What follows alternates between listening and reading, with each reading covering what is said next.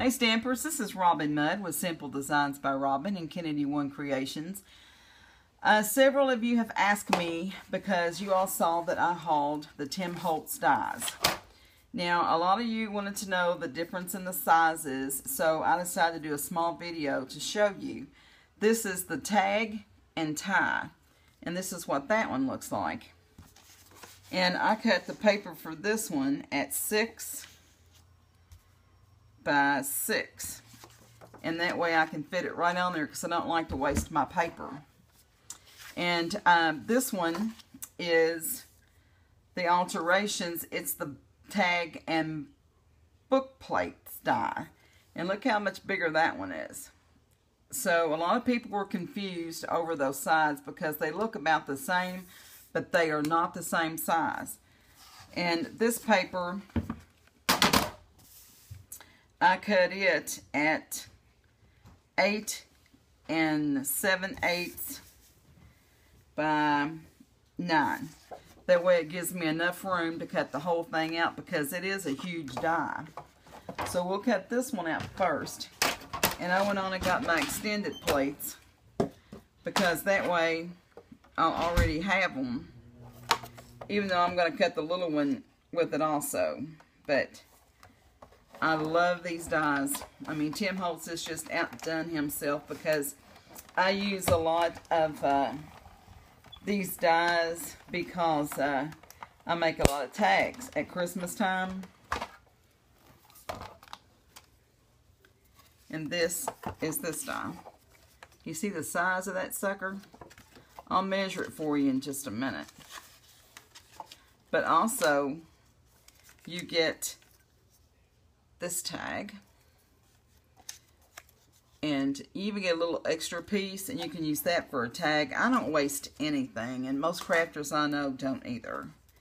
And these are the little dots, the tag, I call them the tag bags is what I call them, but I know that's not what they are.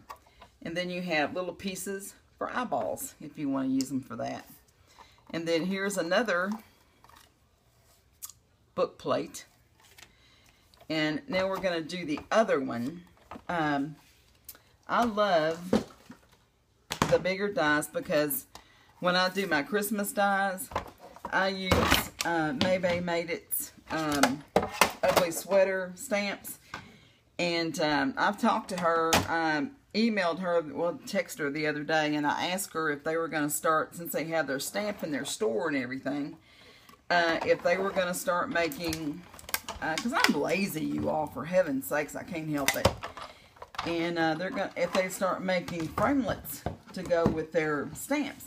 And she said that they were going to start working on it. So I can't wait for that. So this tag die is the 6 5 7 8 5 9. And it has an extra little tag there with it, and I'll show you that. And it also has the little tag circles to go on it. Let me get rid of my big shot here. Okay. Now this is what the tags look like side by side. Now the bigger tag, I told you I would measure it for you. It is 6 and looks like 1/4 by 5, it's 6 1/4 also. But of course you have your corners cut out here. And then you have those. And I'll show you everything that goes with this one. And then your other little tag, it is 4, looks like 4 1/4 by 4 3/4 maybe. But you can tell the difference in them once you get them cut out. But when you're looking at them online and stuff, unless you just have your, I'm not good at measurements, you all. I'm going to tell you all that right now. So I have to kind of get my measuring tape out so I can look and see what it is, what's going on. And because as my son will tell you, math is not my strong suit. And this is what it looks like. So you all wanted my opinion on them. I think Tim Holtz has outdone himself. I love the tags, and I can't wait to use them for the Christmas tags and birthday tags and journal tags. So if y'all have any questions, let me know. If you like this video, give me a thumbs up. Subscribe if you haven't already.